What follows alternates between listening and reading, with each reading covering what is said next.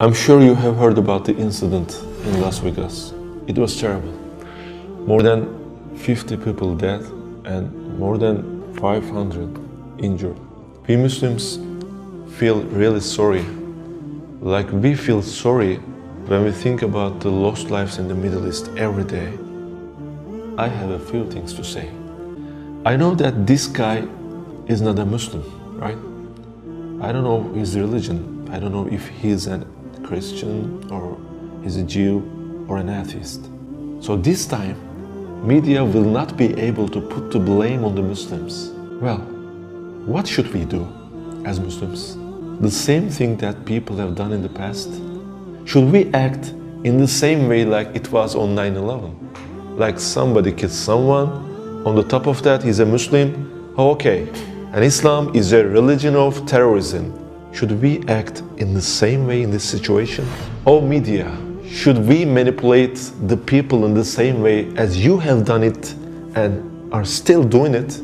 Should we say, hey, this guy is an atheist, all atheists are like him, they are cruel monsters, they are able to kill more than 50 people without blinking an eye. Oh hey, he's a Christian, all Christians are like him, they have no mercy, they kill everyone who crosses their path. Is this the way we should behave? Of course not. Thank God, not everyone thinks like that. But what about the other part? Who started the First World War? Muslims?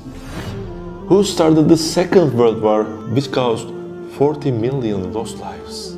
Muslims. Who killed about 20 million of Aborigines in Australia? Muslims. Who sent the nuclear bombs of Hiroshima and Nagasaki? Muslims. Who killed more than 100 million of Indians in North America? Were they Muslims? Who killed more than 50 million of Indians in South America? Who took about 180 million of African people as slaves, and 88% of them died, were thrown overboard into the Atlantic Ocean? Were they Muslims? No, not Muslims. Please don't forget Breivik, who killed 77 people in the name of Christianity. And the list is too long to mention. Please stop blaming Muslims for every single incident. Just stop it. Terrorism has no religion.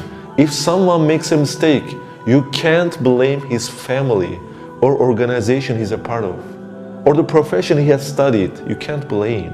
A single example. You read the headlines, it says, a white Christian guy who works as a butcher killed 2 people. Can you assert that every white Christian guy on this entire world who works as a butcher is a cruel killer? Can you say that?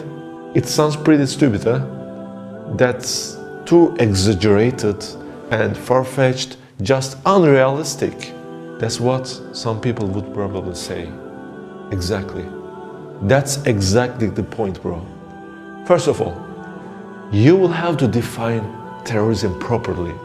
If someone does a mistake, you can't blame his religion or his skin color, his job or something else he's connected with. You don't have the right to do that. Killing innocent people is not about religion or skin color. It's about being human. And please don't forget, judging others does not define who they are. It defines who you are.